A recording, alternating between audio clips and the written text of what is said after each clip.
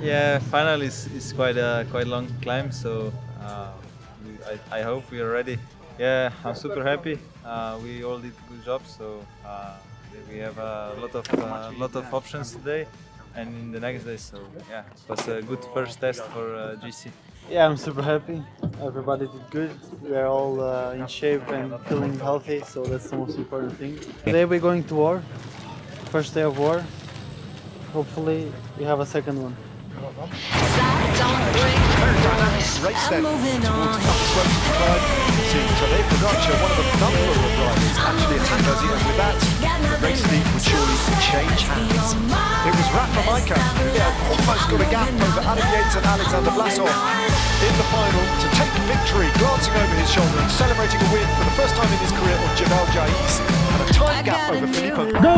Go!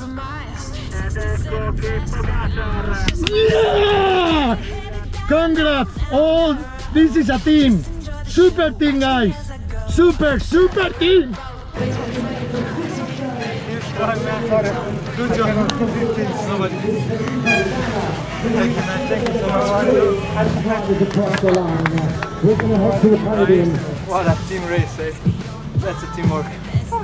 Tadej Pogačar!